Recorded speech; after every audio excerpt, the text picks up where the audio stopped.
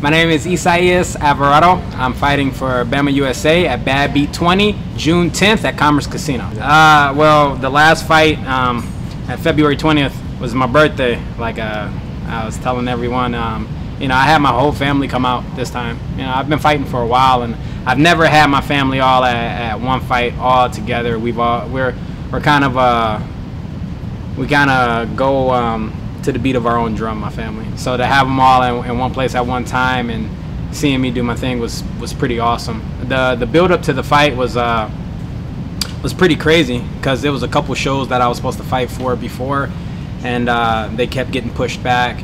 And then I started the training camp in October. So going that whole time and not stopping until February 20th, I was already run down. So the emotions of coming off of a loss to come to that fight and then having my family there, you know, it was a big buildup. But actually at the event when I got there, it couldn't be any more perfect. It was a cool, calm, collected feeling. After my last fight, I actually took some time off. I took time off from coaching. I took time off from the gym. I said, hey, I don't even want to think of a gym anymore. That didn't work. I was right back in the gym the next day helping out other fighters. We keep a busy schedule here at Dan Henderson's Athletic Fitness Center. You know, we always have guys on the roster. My best friend and one of my closest training partners, Fernando Gonzalez, he was fighting right after me 2 weeks later at WinStar Casino for Bellator MMA. So I couldn't stop. So I was right back in the gym, and you know, it was probably a week or two after Fernando's fight where my body was like, hey bro, we're gonna take a chill pill. And you know, I was actually like forced, and I started to notice that my body was shutting down on me because little nagging injuries were popping up and different things like that. So getting ready for April, it looked like it was gonna be a short camp. But now the fight's getting pushed back to June. It was actually a blessing in disguise because it gave me time to sit back and analyze things and actually prepare and get better as a mixed martial artist versus just going right into a fight camp. Well, my focus for June 10th is just to show up a better version of what I showed up before. My last performance, I actually said in a post-fight interview that I really came out sloppy. I felt kind of flat, and I just felt that way because of the long, extensive training camp that I had. So this time I just prepared just to be sharper, just to show up me. You know, whether I want to stay in the pocket, stay at the distance, take it to the ground, or stand up, I can go all ways. I'm here with Dan Henderson, Fernando Gonzalez, Sean Strickland, Sam Alvey, Tom Galicchio. I mean, the list goes on and on. You know, I can be here all day naming training partners. And I'm prepared for everything. I've been here a long time, and I've been in the game a long time, and also coaching has helped me focus just mostly on detail. So that's the main focus for this fight, is to make sure that I execute at what I want to do. Okay. Well, as a fighter, as a mixed martial artist, you know, it's no off season. You know, a lot of other sports, you have the off season, you have your season that you come, season that you go.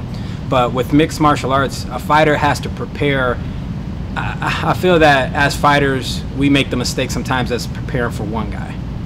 We just have to become a better version of the last version of yesterday. And as long as we're doing that, as long as we're becoming better as fighters, we're prepared for anyone.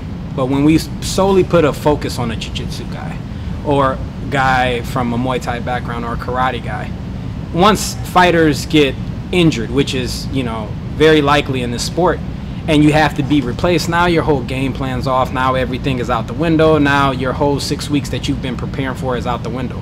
So I feel that as mixed martial artists, you should just be prepared to go in there and fight and to be the best version that you can be. I've had, for the February fight, it was supposed to be Tyler Smith. Then it was going to be Eldon Sprott. Then it ended up being Garrick Evans. And he stepped up and he took it. Strong jiu-jitsu guy out of Robert Drysdale Gym. He was 10th planted down in San Diego. He actually went for a heel hook during the fight, and it kind of threw me back. But if I've only prepared for a stand-up guy my whole camp, then I would have panicked in those situations. But being with the beast that I'm with every day in this camp, I'm prepared for anything. Now, this time around, June, I have John Hernandez. You know, kudos to him for stepping up and taking the fight. And he comes from a good gym, Knuckleheads. I believe they're out of Oxnard. Once again, the opponent was supposed to be Tyler Smith. So if I was getting ready for Tyler, which he should have took the fight, because this is the second or third time that he's pulled out upon me, now it's starting to piss me off a little bit. So if I was preparing for only Tyler, then I wouldn't be prepared for John Hernandez. And I believe in respecting all of my opponents.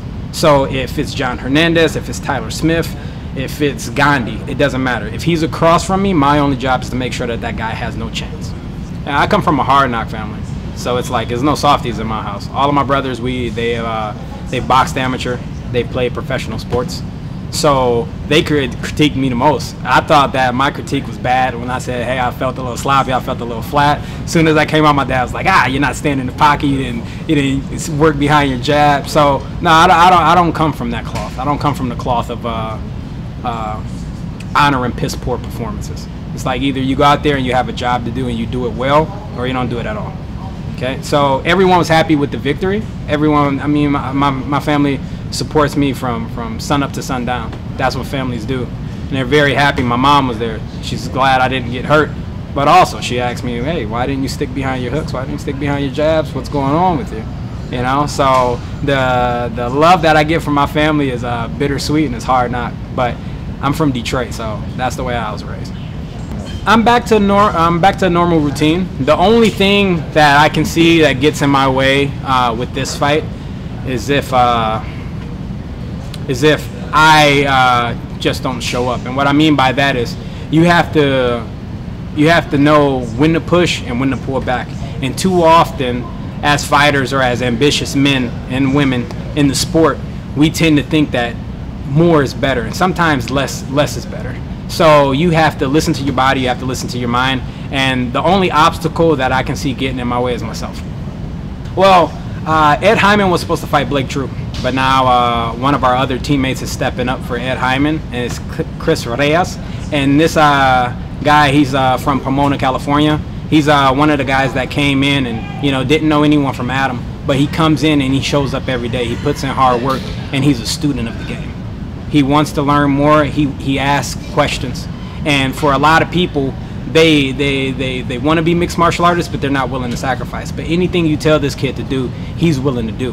And he's one of the guys that, as a veteran in Muay Thai myself as well, he's one of the most avoided guys in the room. And I mean, that's from Dan on down. That's everyone here. We give everyone respect, but it's some people who demand respect, and that's one thing that I can say about Chris, is that you may not respect them off rip, but at the end of 5 minutes, you're definitely going to know his name.